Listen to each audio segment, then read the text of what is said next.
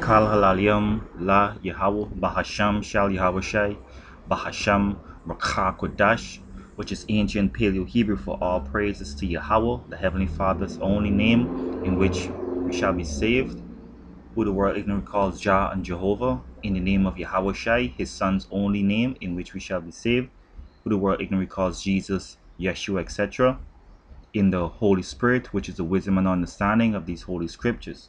All right. I want to say double honors to the apostles and elders of Great Stone, and salutation to the sincere Akim and Aquathium that's holding on to this truth, this knowledge, this wisdom, this understanding with all sincerity and truth and fear. All right. First, I just want to say Salakia, if there's noise or whatnot, but my current location is a bit um what's the word I'm looking for? Active. All right. I just want to go and tell this and deliver me from evil. All right. And in this truth, you come to notice that Yahweh Hashem Yahushai is the one who's delivering us from evil and temptation. Because our wise elder, Apostle Tahar, once said that we are no match for Satan. We are no match for these left-hand side demons. All right. And it's Yahweh Hashem Yahushai that strengthens us and delivers us from these afflictions and temptations. All right. And when we slip up, it's his mercy that forgives us and give us the strength to continue to hold on to the name, continue to read the scriptures and so forth.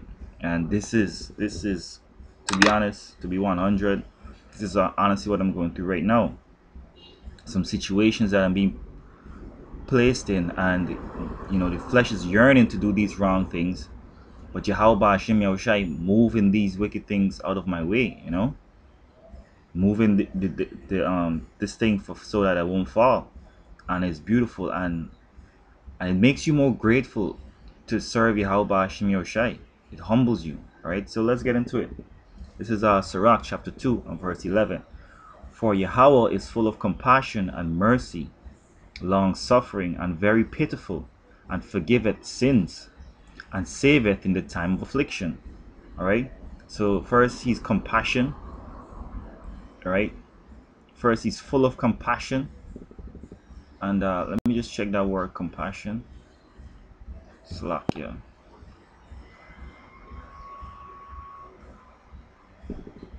It's always good to look up these words because yeah,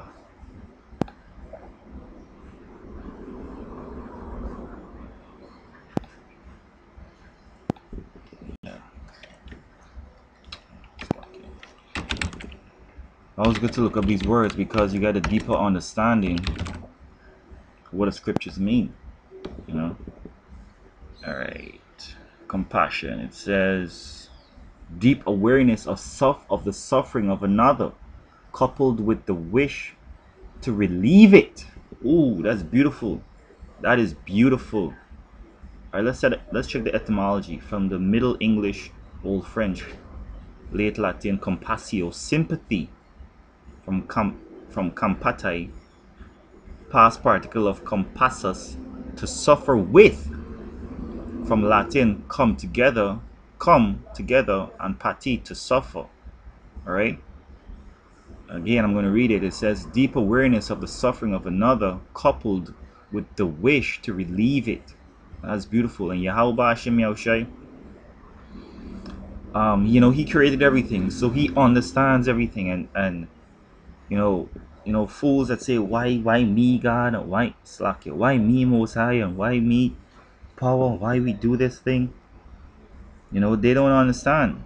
Yahweh Hashem Yahushai understand. He's full of mercy, long suffering, right? Long suffering means patience. He's going to be patient with us, knowing that we're in these flesh, and we're trying to serve him willingly and very pitifully. He's gonna feel sorry for us.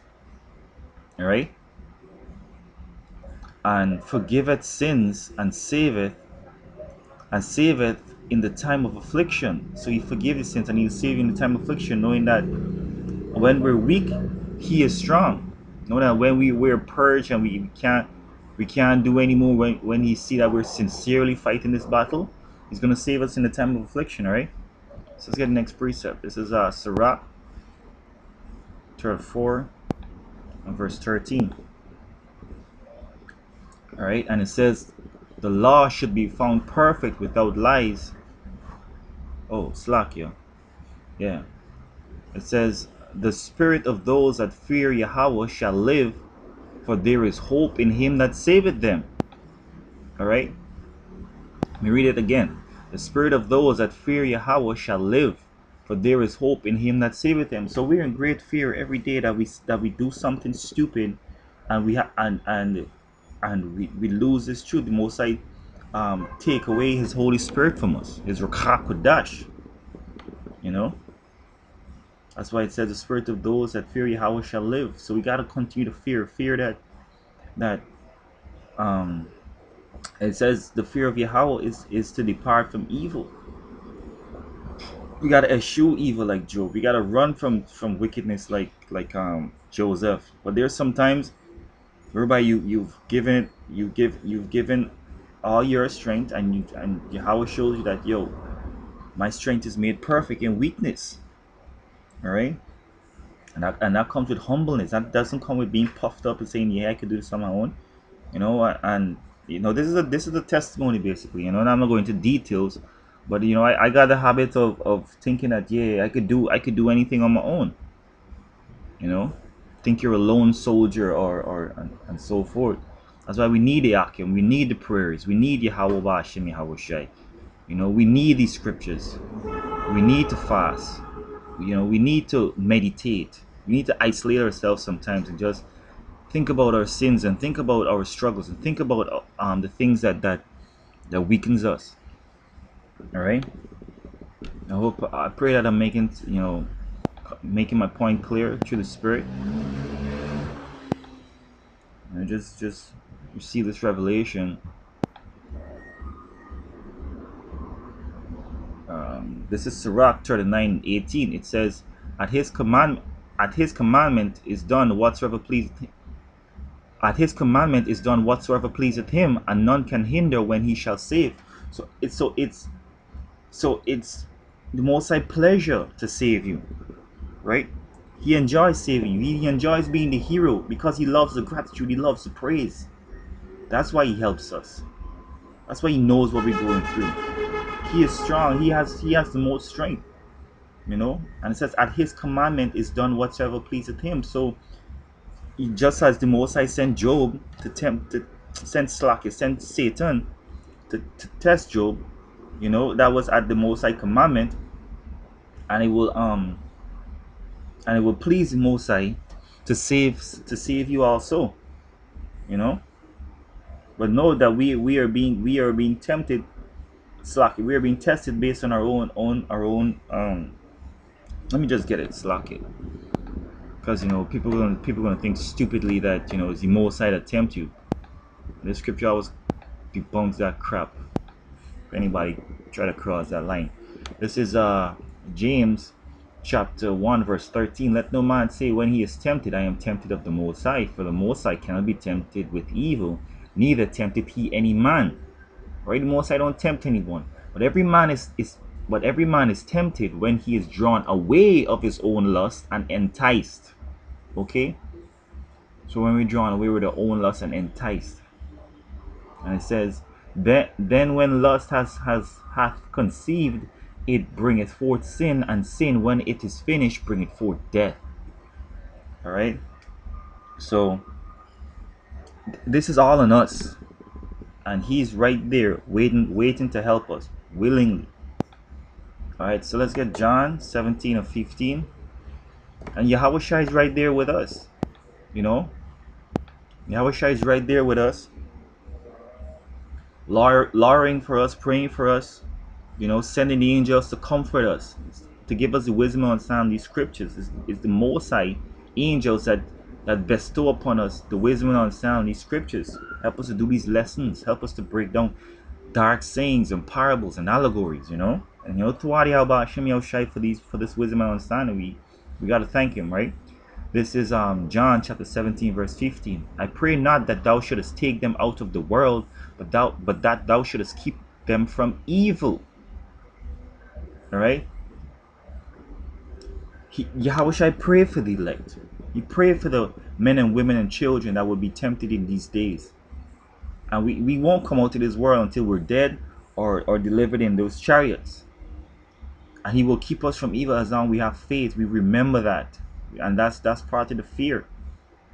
And to hope in him. I believe I said that. I believe I read that in Sirach 34. Just double check on it. Slack, y'all.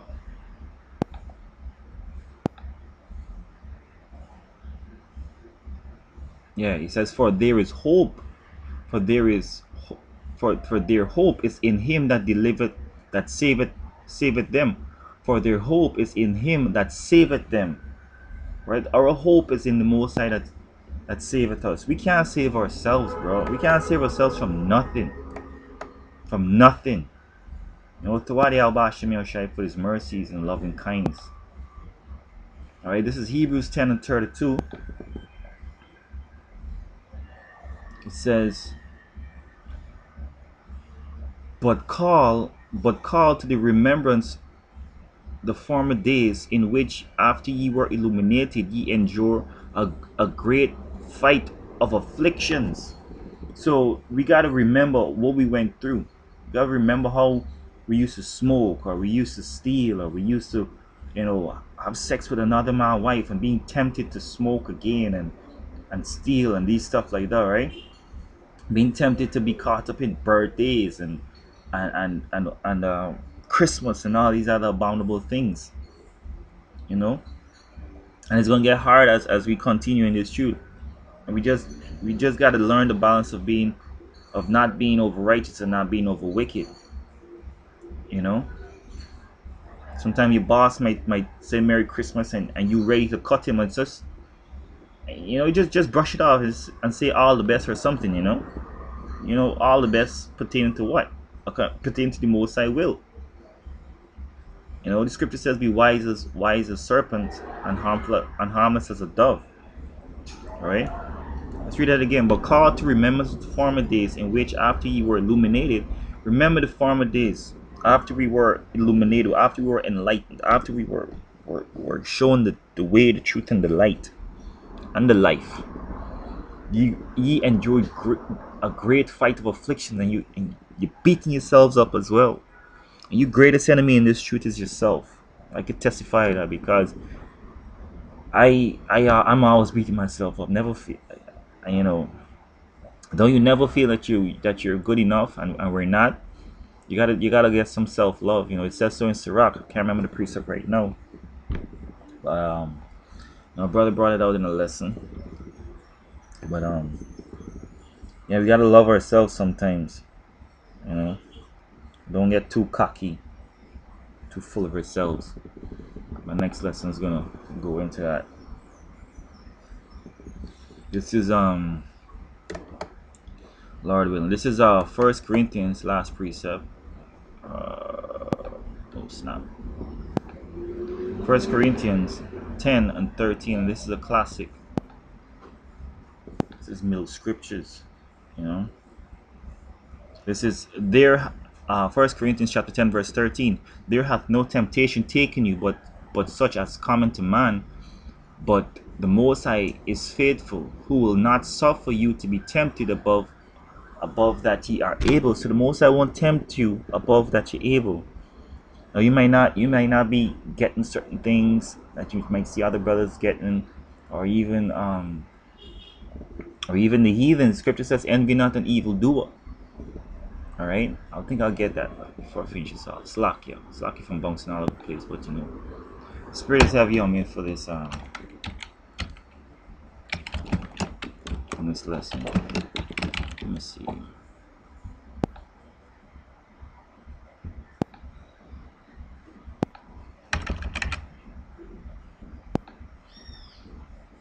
Okay, thought it was one with evil doer.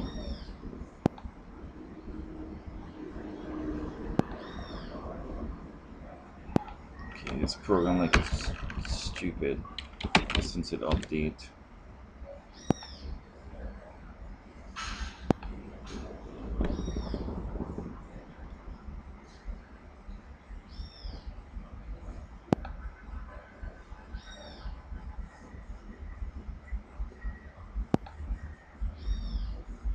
That's lucky. Why did I click that?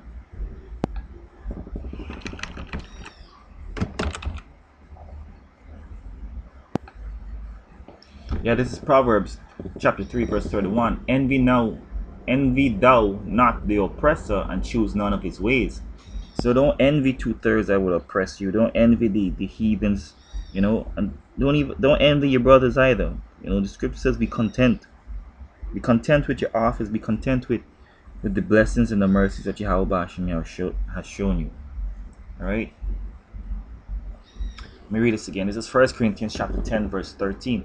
There hath no temptation taken you, but such as is common to man. But the Most High is faithful, who will not suffer you to be tempted above that ye are able, but will with temptation also make a way to escape, that ye may be able to bear it. Alright, so whatever temptation, whatever test you're going through, the Most High know that, if you really turn up the juice, we buckle, and the world will consume us. We are no match for Satan. So pray for deliverance. You can say Yahweh Hashem Yahushai, Ba Hashem Rakakodash, Baba Kusha, Baba Kusha, Baba Kusha, Hawashai Nawa, Mayan, Rai. you know, and that's, Yahweh, in the name of Yahweh Shai, deliver us from evil. According to the prayer, that's why Yahweh Shai said it in the prayer. Deliver us from evil. The Lord's Prayer, right? And there is no temptation taking with such as coming to mind. He's not going to come with no outer world tests. Things that we could relate to. You know, what kind of teacher would teach you something, or give you a test on something he never taught you? And he's faithful, and he won't suffer you to be tempted above that you're able. He won't give you a burden. I said it before in a few lessons. But will with temptation also make a way for you to escape and able to bear it. Alright? With that, I pray that this lesson was edifying. I want to give all praises to Yahweh, Ba'ashem, Yahabushai, Ba'ashem Rakakodash. Double honors to the apostles and elders of breaking the stone. Shalom Akim, Shalom Akwathiam. Stay up, stay strong, stay faithful. Rakta.